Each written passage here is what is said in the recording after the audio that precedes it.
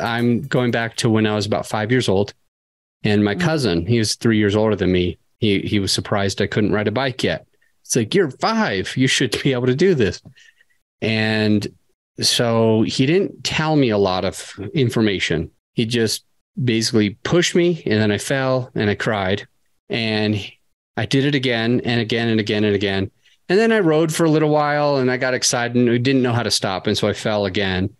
And I felt a little frustrated, like maybe I should just quit. This isn't for me. Is that kind of what you're talking about? Like we should be okay to fail, like because we know that that's what's eventually we're going to be just fine? Or tell me a little bit more about your bicycle metaphor and how it plays into the podcaster listening. Look, here's the thing. It's like you said, it's going to be frustrating. You're going to feel frustrated. You're going to feel all the feels. And you can either be controlled by those feelings or you can dominate those feelings. And I like to say, like I said earlier, like I'm having fun, because there was a point in time where I stopped having fun. I was really frustrated with the podcasting. I actually thought about giving it up like 5 times because I didn't want to be consistent. And I got caught up on the technology. Every other podcaster that was just starting was just like, oh, nailing it, 100 episodes in 1 year. And I'm like, oh my God, I've got like 3, So it was just a lot of comparing. And I just thought to myself, I think I stopped 2 things. I stopped having fun and I forgot my why, like why I'm doing this.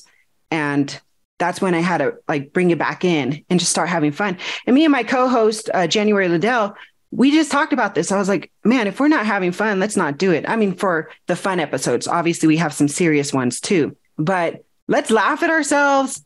Let's record some of our bloopers. We do edit our shows, but we have the videos saved where we have bloopers, and we're like, man, let's just enjoy this, because your podcast is not my podcast. My podcast is not, Sergio's podcast. Sergio's podcast is not Eleanor's podcast. And that's the thing. That's why we started podcasts in the first place. And that's why we all had different titles, is because we're unique in our own way. So yeah, fall off the bike, get back up and say, hey, let's do this. Let's go. So we shouldn't be afraid to make a mistake. You should feel the fear and make the mistake anyways and keep going. How do we get back on the bike? Like we've got our scraped knee, right? Or we broke our wrist or something, like, and then it's healed and we're 7 or whatever. We're like, I really would like to ride my bike with my friends. Like, what do we need to do to get over the fear for podcasting? Like, especially when we've made a mistake and it's been recorded and put out to everybody. Well, fortitude. You didn't come this far to just come this far. You've probably been through worse things in your life. And if you're going to do any comparing, compare them to the battlefield you've already faced. So not everybody else in the environment, but yourself, like look at your age. First of all, I like to think I'm 42. So I'm just like, man, when I was in my 30s, I went through a hell of a lot of storms.